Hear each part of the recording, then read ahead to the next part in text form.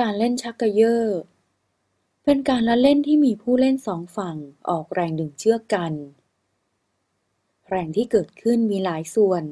แล้วแต่ว่าจะพิจารณาส่วนใด ถ้าสนใจที่เส้นเชือกก็จะมีแรงกระทำในแนวราบสองแรง คือ แรงที่คนที่อยู่ทางขวากระทำต่อเส้นเชือก มีทิศไปทางขวา และแรงที่คนทางซ้ายกระทำต่อเส้นเชือก มีทิศไปทางซ้าย แต่ถ้าพิจารณาคนที่อยู่ทางซ้าย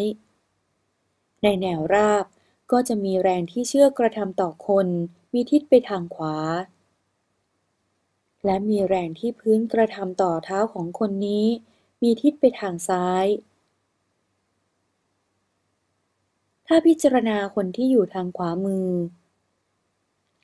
ในแนวราบก็จะมีแรงที่เชือกกระทำต่อคนมีทิศไปทางซ้าย และมีแรงที่พื้นกระทำต่อเท้าคนนี้มีทิศไปทางขวา ถ้าพิจารณาคนทั้งสองด้านและเชือกเป็นระบบเดียวกัน แรงที่กระทำต่อระบบนี้ในแนวราบมีสองแรง คือ แรงที่พื้นดินกระทำต่อระบบนี้ไปทางซ้ายและทางขวา ดังรูป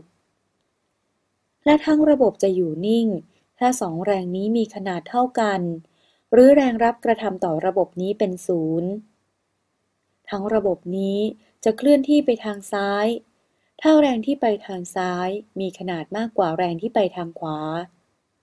และทั้งระบบนี้จะเคลื่อนที่ไปทางขวา ถ้าแรงที่ไปทางขวามีขนาดมากกว่าแรงที่ไปทางซ้าย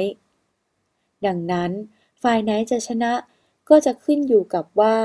ใครทำให้แรงที่พื้นหรือแรงเสียดทานที่กระทำต่อเท้าของคนได้มากกว่ากัน